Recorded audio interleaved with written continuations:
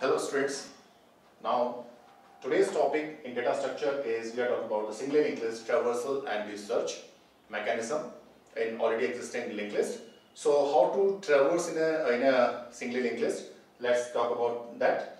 So in the previous lecture we are talking about how to create a linked list and how to insert your nodes in the already existing linked list. So let's talk about the first case is write an algo to find the number of nodes. So first case is how to write a code in which you have to count the number of nodes in already existing linked list. So that's again a part of the traversal. So in this case we can say we have one code which one says that it's an algo to find the number of nodes. Let's say it's one function defined by the count, and here we can say the function returning nothing, that's a void. Okay. Now we have to create a one local pointer, let's say pointer ptr is equals to start. So let's say we have some already existing linked list.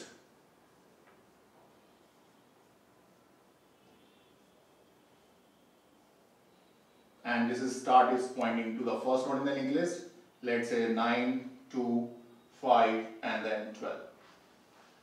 Now let's say in case of this ptr is equals to start. So we can say that your ptr is pointing to the starting node, that ptr equals to start. Now we have to, in order to count the number of nodes in the already existing linked list, so you have to create a one counter variable which is basically of the integer type. So let's say integer c equals to 0. C is an integer type variable which can count the number of nodes present in this linked list. Next, obviously now how to count? Let's say we have to create a one loop which can traverse from the first node till the last node. So we can use this ptr which is pointing to the first node in the linked list. We have to create one while loop, that is while the ptr is not equals to null. So while the ptr is not equals to null, we can say the ptr is pointing to the first node, and obviously in this case we are using the ptr because it can count the last node as well. Now when the first node, the ptr is not null, so you can increment the counter c++ and then ptr move to the next node. So in this case what you can do, after counting the first node, the ptr is equals to ptr next. So your ptr is basically moving what? In the next node here. And again we can check the ptr is not equals to null. Yes, ptr is not equals to null. Then again we can count what? This c++, that's c equals to 2, and then we can say the ptr equals to ptr next. So in this way it can count 1, 2, 3, 4, and it can count the number of nodes present in this already existing linked list. So this is called the traversing part. And then after that the final counting is available in this c variable which you can print after this loop, that's this many nodes are present in this linked list, that is percentage is the total number of nodes, that is what defined by this c variable. Now the next one is we are talking about the how to count the number of nodes present in the already existing linked list. So next one is that write a c function to search an element in the list and return its location. That's important. First you have to traverse the linked list and then find out whether that the element is present in the linked list or not. If it is present, then at which location it is present in the linked list. So that's an important part here. Let's talk about that.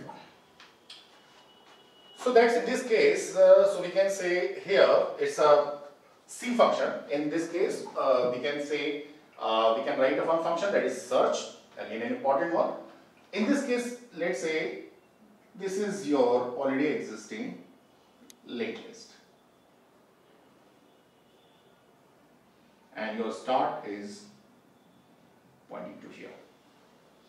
And let's say some elements are 9, 12, 3 and then let's say 50. So in this case we can say which element you want to search, that's a variable, let's say integer type variable. You can take any type of data in that linked list. So I am taking here only the integer type variables, and then let's say c equals to 0, that is what the counter. Now enter the key element to be searched, which element you want to search in this key. So that you can take, and then that you can take with the help of the scanf statement. In this key we have to find out, let's say if you have to find out the 3, or you can say the 50, or you can give any number, let's say 50, 60, 70 or 80. So at the time of searching, because here the complexity is, there is no choice, the complexity is linear, so there is no need you can answer after searching all the nodes, then you can say that that element is present or not present.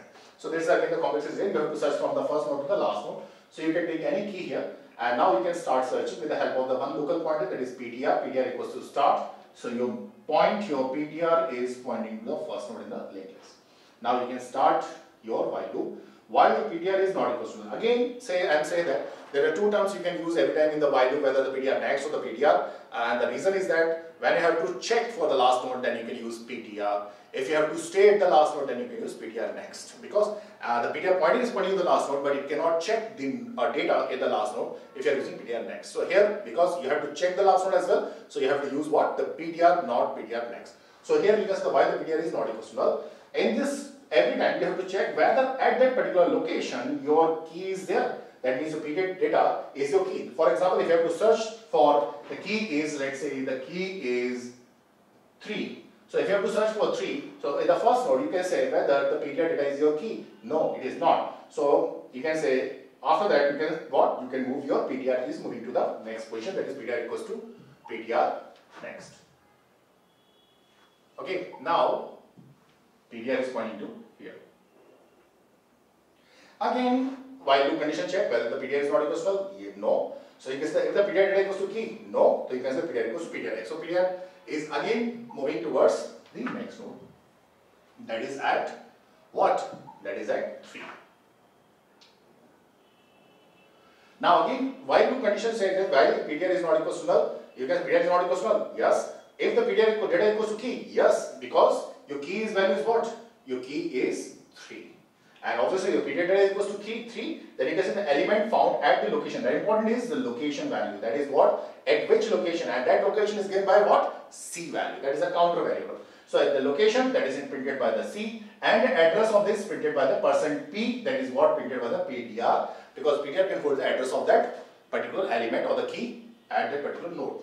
So you can print both the location and the address of that particular one, and then obviously you can break it because there is no further checking after that particular node here. So in this way, you can search your element where it is present in the already existing linked list, and after that there is no need. And one more thing, if there is a multiple redundancy is there and you need to check all the elements in that one, then you can remove this break statement in this while loop so that it can check all the nodes further. Otherwise, if you can say whenever the first element encounter in the already existing linked list, then it can break at that moment. It cannot check further nodes in the already existing linked list. Okay, so in this way you can search your data or element in the already existing linked list. Thank you.